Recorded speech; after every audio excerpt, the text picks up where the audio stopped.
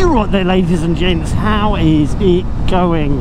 I am out on my Yamaha XSR900 GP. I have had this bike for about 470 miles, just over a week now, and I thought it was about time I gave you my first impressions of this motorcycle. Now, this motorcycle impressions thing is purely my opinions, so you might not agree, you might be wrong, you might be right, but I'm right because it's my opinion. You get it? But what that means is that I will be talking about this bike in conjunction with my dimensions, my likes, my experience and all that sort of thing. But anyway, just before we get into it, a little bit about me. I've been riding for over 30 years. I've had well over 30 motorcycles, currently have 4 including this one. And yeah, I love bike, I love bike, I love bike, I love bike. And I love road bikes, sports bikes, track bikes, dirt bikes, adventure bikes, cruisers even, although I've never had one. But I have had a custom Moto Guzzi. But yes, bike is my life, I love them. So I've got a little bit of experience, but it's not necessarily the same as yours. So yes, take what I say here with whatever pinch of salt you like. But yes, I am 5'6", I've got a 29-inch inseam, and currently I tend to wear more urban stuff out on the bikes. So what I wear and stuff like that may affect my opinion on different things of this bike, like the comfort levels and stuff. But currently, urban stuff, any talk of comfort will be in relation to what I wear there. Keep that bar rubber side down. Right then, well, seeing as we're in a 30 limit, and that is important when you're talking about first impressions of a motorcycle, let's start this review with a little bit about its slow speed manners. Now, I'm in 3rd gear, doing roughly 2000 RPM, 20 odd mile an hour, or 20 mile an hour, and the bike is absolutely fine at this speed, at this revs, and it tugs away quite nicely. Still running the engine in mind, so I don't really want to lug it, but yes, it is quite happy down in the low revs. But yes, comfort wise at 30, well, even 20 mile an hour, this bike is absolutely fine, but you do need to have a little bit of a stomach muscle. I've only got one, I don't have a 6-pack, I have a 1-pack, and even that's a bit floppy and soggy. So yes, it is a sporty riding position, and that means that you do need to have a little bit of a core muscle going on, and just be able to hold that weight off your wrists a little bit, because it does have clip-on bars, but don't be mistaken by the fact that they're above the top yoke there. That doesn't mean that they're in a ergonomically comfortable position.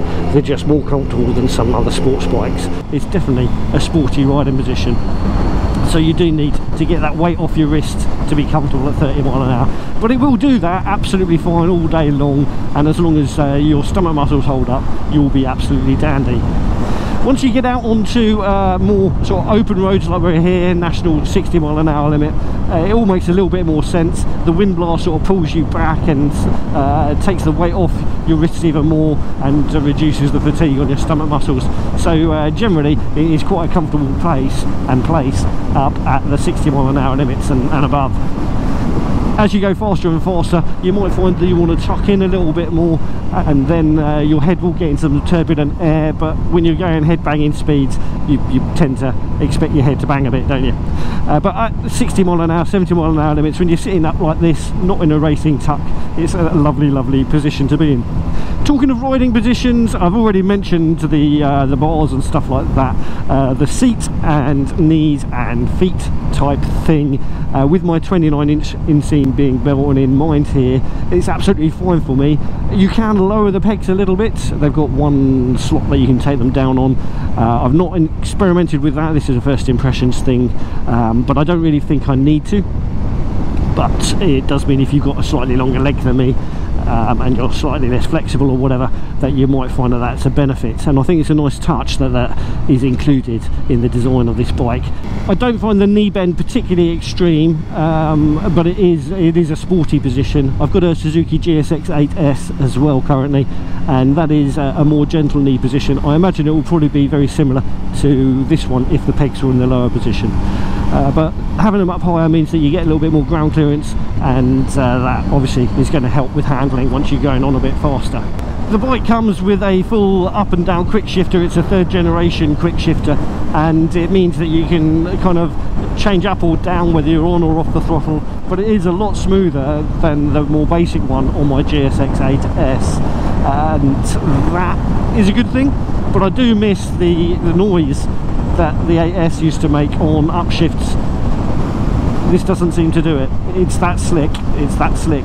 Going down the box on this obviously is a far more civilized thing, and that really shows the extra technology on the downshift quick shifter side of things, or blip, or whatever you call them. It's got all the cornering IMUs and stuff like that.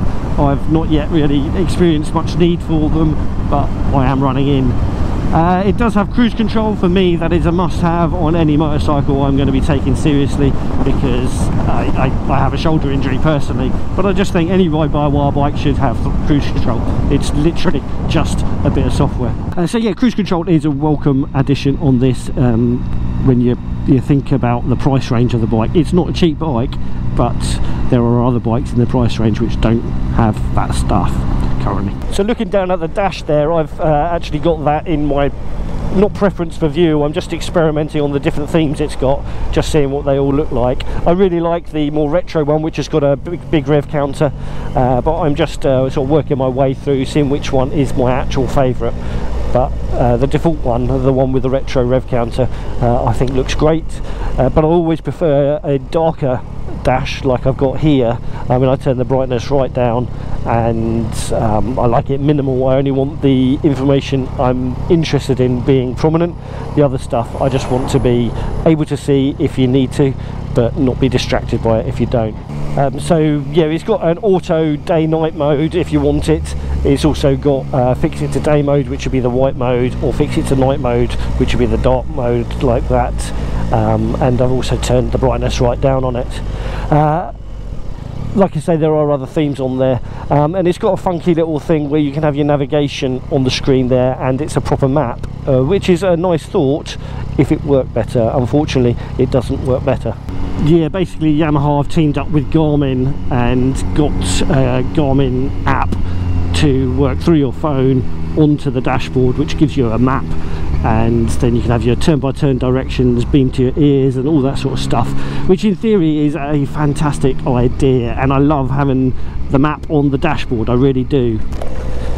I just don't find it very well implemented, and I would much rather just, if they just mirrored what was on my mobile screen, so you just pair it up, and whatever navigation app you wanted, it would just use that. I don't know if there's a way to do that, I've not investigated yet. Yeah, so I'm not a fan of the implementation of the Garmin app. I just am a fan of the thought of it, the concept of it.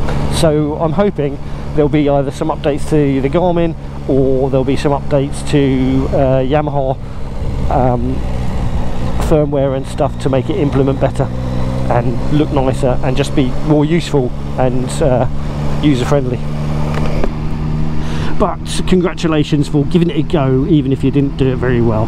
But I blame Garmin on that one more than Yamaha, really. It's their app that's the problem, not the Yamaha app. I can connect the dash up to my phone, and that means you can program like the rider modes and stuff like that, and that's one of the things I've done there. You see Hippo 2, that's one of the custom apps, you can rename them, which I quite like. So I've got Hippo on my dashboard, awesome. It does have multiple modes. I am a fan of rider modes. I know a lot of you think that they're rubbish, but all the tech on motorbikes is not a bad thing. You just got to accept a bit of change in your life. Things move on, you know.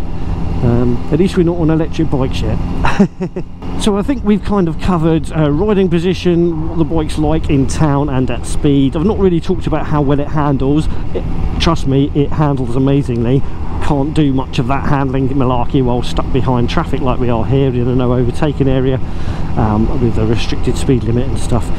But yes, if I get on an open road with twiddles and fun and joy with no cars in front, we'll cut some of that in here. Just to show where this bike really does excel, it's right here, working on the edge of the tyres. Oh yes. Sorry, I can't show you a huge amount of this, but rest assured it's pretty rapid going through your favourite set of twisties. but otherwise, yeah, trust me, it handles delightfully. And the tyres on it, I think they're Battle Axe 23s. I don't know what that means, but they're a new tyre, and I think they're very good. I've no idea how well they'll last, but as far as a sporty tyre goes, they tip in quite quickly, which I like, and they grip. Talking of grip, and again going back to the rider aids, the ABS on this, when you've got cold tyres, or at least when the bike was brand new, I found very invasive. The rear would certainly activate a little prematurely, and the front did on occasion too. But what I put that down to is possibly cold tyres, which meant that they didn't have as much grip, but more likely I put it down to the fact that the suspension was very new back then, and it does take a few miles for brand new bikes to bed in and settle down a little bit. My Aprilia settled down probably an inch on the suspension. Obviously that's an adventure bike with more bouncy, longer travel suspension, but yeah, this has settled down, and I feel even the ride height for my feet to get on the floor is a lot easier now. So yes, the suspension softened up a little bit, and the ABS became a little less invasive after that, I think, and certainly once the tyres warm up, I've had no issues with it really. But what that means is that you've just got to give it a little while, and that's the trouble with these first impressions videos. The bike's brand new when you get it, so it has all got to bed in a little bit, doesn't it? It's all got to bed in, but this bike very much is a delight to ride. In fact, it's almost too much of a delight to ride. I am going to get to my 600-mile service point well before when it's booked in for its service. So I might see if P&H Motorcycles can adjust the date of that service, but I don't know if they're going to be able to, but it'd be nice if they can. When discussing the handling of a motorcycle, you really do have to discuss the brakes, and since we've been talking about the ABS as well anyway, it's sort of timely. The front brake on this is immense. It is immense, certainly compared to the GSX 8S I've got, and my Aprilia, well, it's got adventure bike brakes, which are never going to be as sharp as a sports bike brake, but yeah, the brakes on this are delightful, really reassuring. The lever, even on its shortest span, is a little bit far out because I've got short fingers, but there's so much power in that front brake. I'm just using my fingertips to brake, and it's plenty. I mean, I can emergency stop on a two-finger brake with this. Yes, there is more brake than you need, which is good. I like more brake than I need. I do think the sign of a good front brake on a motorcycle is one that you can use as predictively gently as you can, predictively when you really need it, when you really want to stop quickly. And this is definitely showing the quality of the brakes. I'm sure there are far more modern, far more impressive stuff out there that do the job far better on the more cutting edge sports bikes, but what this has is a lot of brake, and it's a lot of nice, and it's a lot of good. Words, they're my strong point, right? I have put a few tanks of fuel through this now, and is probably going to be the downside to the bike. Not that it's a huge downside, but yeah, it's only got a 14-litre tank. Fuel light comes on, it seems, at about 11 litres used, so that does give you a reasonable amount left to go and find a petrol station. The last tank I filled up with, let it get down to, or I needed 12.5 litres to fill it, so that got me about 165 miles, which does sound like plenty, but bear in mind that I am riding this in a running in phase at the moment, so I'm not using more than 50% of the revs, and I'm being a bit more gentle on the throttle than I might be if it was running, and I'm certainly going slower. So the cruise control on this is a really lovely feature. I know I've sort of mentioned about it before, and how I find it a necessity for me for a bike which I want to sit on for a longer period of time, but it really is so nice to be able to rest your right arm even on a shorter run, and yeah, why not fit it to bikes that can have it, eh? So manufacturers, wake up, fit it to all your ride-by-wire motorcycles, please. Thanking you. What a glorious day. Okay, so we've covered the knee triangle, we've covered the body position and how comfortable it is, including the saddle, handlebars, a little bit about the switch gear. Talking of the switch gear, it's got a fancy old indicator thing. So in the olden days, you pushed right if you wanted to go right, and then you centered it, and then you pushed left if you wanted to go left, and then you centered it to turn it off. Then they went to push to cancel, so you'd push it left to go left, and then you'd push it inwards to cancel it, and the same right to go right, and then inwards to cancel it, or forwards to cancel it. Now on this one here, they've changed it again. So now we've got a there's no one behind me, a short push on there gives you 3 flashes of your indicator, and a short push right gives you 3 flashes right, and then it just stops. So it's quite handy if you want to do a quick overtake or something like that. And then a hard push to go right, and then push to cancel in the same direction, which takes a little bit of getting used to, although I've found it quite intuitive. And the same to go left, a hard push to go left, and then push to cancel it. Yeah, it's just a little adjustment, but I really like that little 3 push or the half push thing that gets you 3 flashes. I really like that. It does also auto cancel after a period of time. I'm not sure on the exact time duration for that, but generally it's normally well beyond what you need it to be, so it's just quite handy. If you do forget to cancel your indicator, it gets rid of it, but it's not a once you straighten up out of the corner, it doesn't auto cancel then. So while we're stuck here at this blooming level crossing that takes 7 years to open, and a train that's not even moving, right, so I can, with my 29-inch inseam, I can get 1 foot down easily on this if I just slide off the saddle just a little bit to one side, not fully off it, not even a whole butt cheek, and then I can flat foot 1 foot. I am tiptoes if I've got both feet down, but it's certainly manageable. The thing I find awkward is the position of the foot pegs. With 1 foot like this, it's actually good because I can rest the foot peg against me, so it stops the bike rolling backwards. But if I've got 2 feet down, the foot pegs are kind of where I want my feet to be for balance. But yeah, that's that. Yes. Right, let's get moving again when they decide to open these silly gates. Right, so I guess the next thing to do is to get pulled over and give you a little walk around of the motorcycle, and maybe then do some kind of closeout or summary or something or other. But yes, right, let's get down to the West Beach Cafe and get that done. So this is the Yamaha XSR900 GP. And it's pretty much all standard, apart from a couple of stickers that I've shoved on. I've put those Delta Box ones on the frame there for a bit of retro coolness. And yeah, obviously got my channel stuff up on the screen there. But yeah, it's all standard, and I think 99.99% of it looks absolutely incredible, and there's some good attention to detail and stuff like that. I absolutely love this single seat unit type thing. I do wish that modern bikes had a bit more of a bum on them though, kind of like they did back in the day, but it's the style of things these days, even with the retro, to have these sticky outy things on the back. I will probably put a tail tidy on the back, just because this is a sunny day only bike for me, so I don't need that rain protection or anything like that. But if I did want to take a passenger, this comes off and you've got pillion seats there like that, which is quite good. And I guess if you wanted to go anywhere on it, you could take that seat cover off and put a saddlebag on there or something like that, which would give you some kind of luggage capacity. But it's not really that sort of a bike. One of the things I dislike but also do like is the bar end mirrors. They stick out a long way, although actually compared to an adventure bike they're not too bad, but I have knocked one of them when filtering.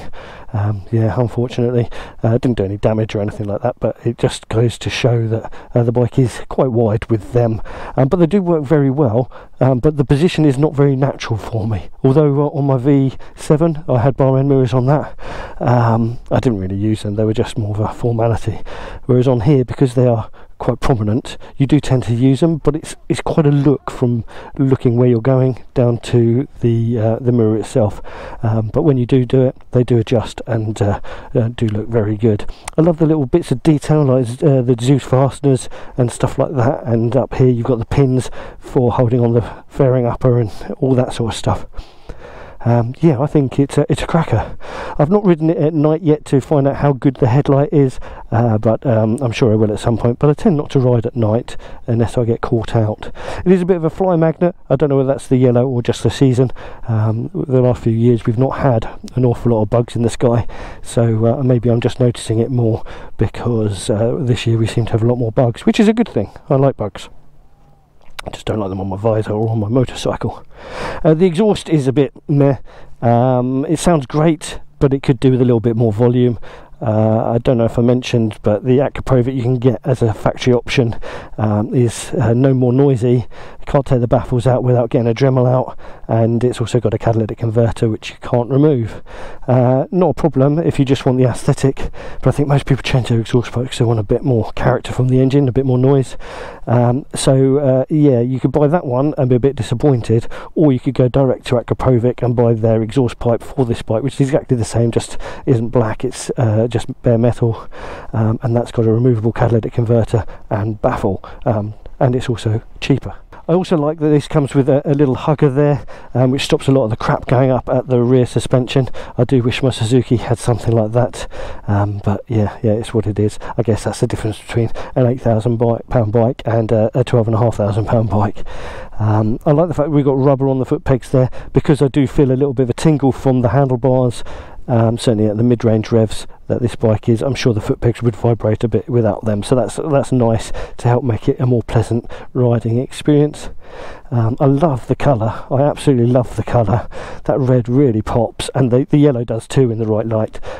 Yeah, it's cracking. The camera doesn't necessarily pick it out properly, but trust me, this is one lovely paint job, one absolutely gorgeous paint job. So the rear light is quite neat, I quite like that. It just sort of sticks down there. Yeah, I haven't really looked at it properly before, but yeah, it does the job. So if I did a tail tidy on that, it would look even better, I think. But yeah, there's not really an awful lot else to say.